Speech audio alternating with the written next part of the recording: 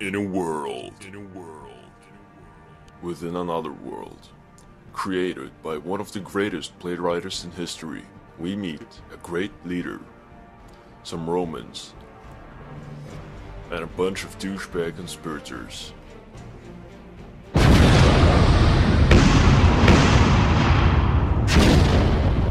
From the creators of other famous plays such as Macbeth, Hamlet, and who can forget the classic romantic tragedy of two lovers separated by rivalry, Titanic.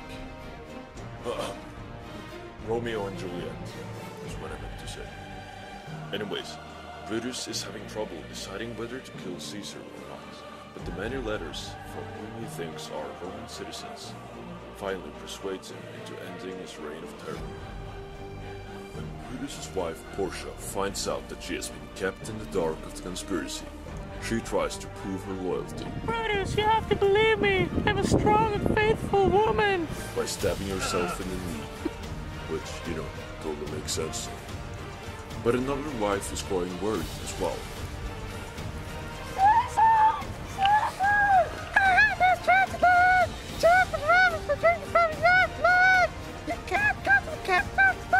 Caesar decides not to go, but when Brutus shows up, ready to escort him, his well-spoken words sway Caesar into going after all. What Caesar doesn't know is that a group of conspiring Romans have made different plans for him.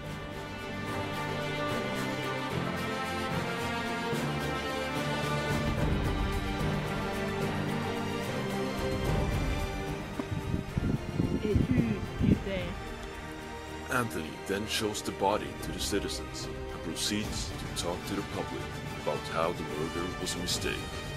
When Mark Antony and the assassins of Julius Caesar fight in what is known as the Battle of Philippi, Brutus is starting to fathom the severity of his mistake. After meeting the ghost of Caesar, Brutus is faced with his inner demons and realizes that his betrayal has made his life unbearable. He decides to end it, and shortly after, Mark Antony finds his body.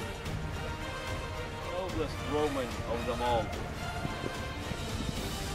Join us in an epic adventure filled with action, explosions,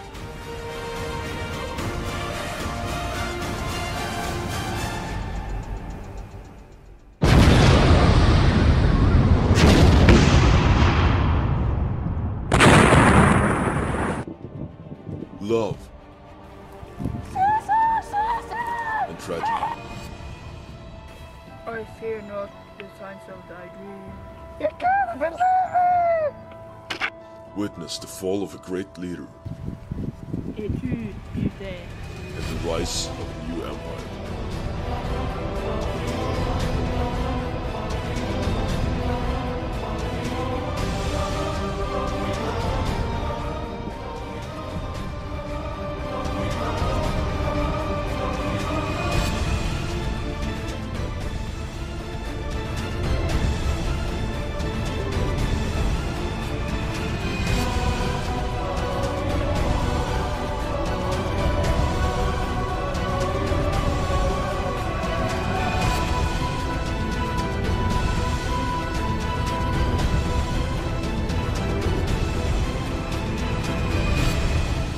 Beware the Ides of March.